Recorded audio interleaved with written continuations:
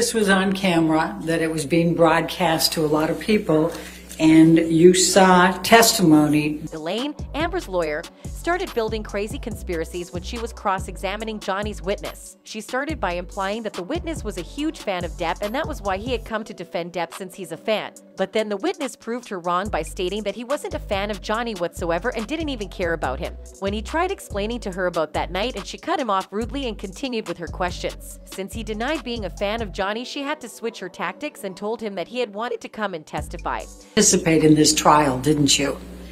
I did not. I was asked by the attorney, and I wanted to. They asked me, and I said I'll be happy. He also declined this and said that when the bodyguard talked about the Hicksville trailer, 2 of his fellow workers who had been at Hicksville that day contacted Johnny's attorneys and told them that that wasn't what had happened that night. So Johnny's attorney asked if they could contact the person who had been there personally, and that's how the witness decided to come and say the truth of what happened that night.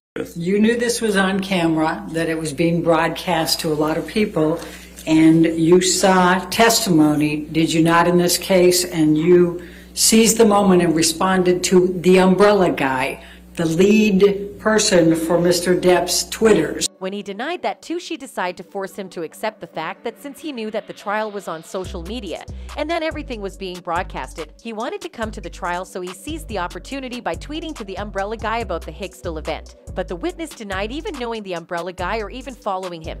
He said that when his friends told him that Hicksville trailer had been mentioned in court, he decided to check tweets regarding the case. And that's how he came across the umbrella guy's tweet, where he commented on it explaining that he was at Hicksville that day and it wasn't Johnny who was being jealous but Amber. Amber's attorney was trying everything she could to make sure that this rebuttal witness was not allowed to testify. When he denied knowing the umbrella guy, she accused him of following an account that supports Johnny, in which he denied too. You do follow a Twitter called Johnny Depp fan, don't you?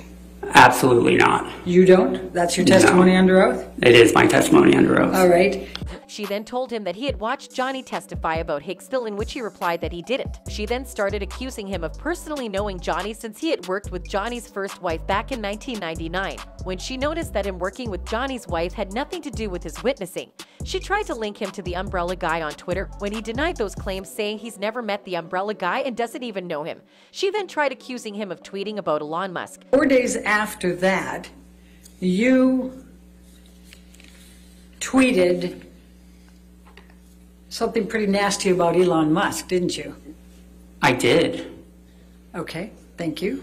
So you don't like Elon Musk, right? Objection. Well, Now, what has the witness tweets about Elon Musk have anything to do with his testimony of the Hicksville event?